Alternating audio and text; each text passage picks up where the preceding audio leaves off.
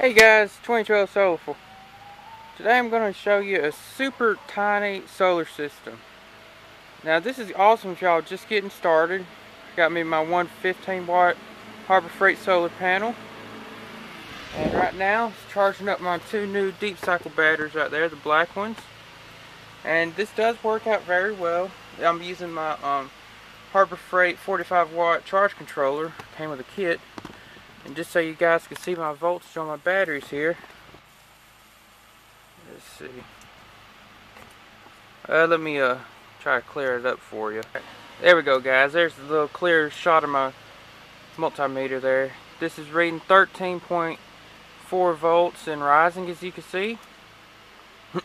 See right here, here's my test lead right there. That's the positive. There's the negative right here.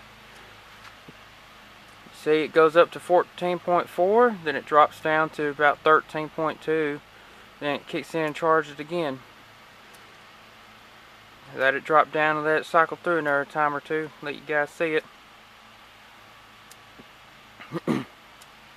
Now this is good for a super tiny solar system. You could have two batteries or one battery. One battery is good as well.